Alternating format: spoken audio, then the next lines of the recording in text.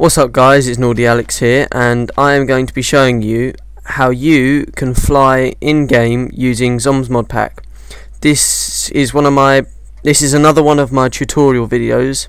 However, this time I'm going to be doing it in 5 simple steps. There'll be a pause between each step for you to catch up, and the general idea will be that you do it step by step, making it easier and clearer for you to understand when installing the mod pack. So next time you see me, we'll be doing step 1. Okay, so the first thing we're going to be looking at is step 1. In step 1, we're going to be finding the Zombes mod pack itself on the forums, downloading the correct version, and saving it in a safe place. So the first bit is finding the mod pack itself. So you're going to want to open up your browser. I'm using Google Chrome, and you're going to want to go onto Google and type in Minecraft forums. The top link should then say Minecraft forum. You're going to want to click onto this, and it should take you onto a page that looks like this. If it doesn't, research. If not, the link will be in the description to the Minecraft forum itself. There's 2 ways you can now find this mod pack. You can click into the search bar on the top right and type in Zombes mod pack, or you can click on the forum, scroll to about halfway, and you should see a section called mapping and modding. Within this section there's the third one down, it says Minecraft mods. You're going to want to click onto this, and you should then get a huge list of things. I've limited, I think it's 15 to a page, and as you can see it's not on the first page. You're going to have to look through until you do find it.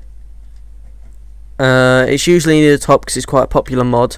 As you can see, it's got 7,216 replies as of this moment, so it does get replied to often. You're going to need to click onto the link itself and scroll down until you see where it says download link. However, where I'm using version 1.8.1, I need to download the mod pack, which is for version 1.8.1. This is because the pre-release 5, which isn't actually out because it's pre-release, you can only download it and choose to install it yourself. It's not a forced update. The reason you can't download that is because it's not compatible. So you need to, where you've got the download link underlined and in blue, you need to click under that and go to version history. Now from the latest version is at the top, which is the pre-release 5.